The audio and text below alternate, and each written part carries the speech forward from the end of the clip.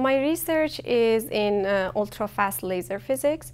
So we are trying to generate ultra-short pulses using Raman sidebands.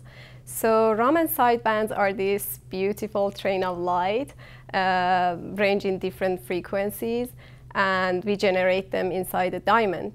Not only they are very pretty, they are very useful. So combining them make us to have an ultra-short pulse, which helps us to image very short events as well as micromachining. So this is pretty exciting for me. As soon as I heard about the project, I was interested and I joined the group.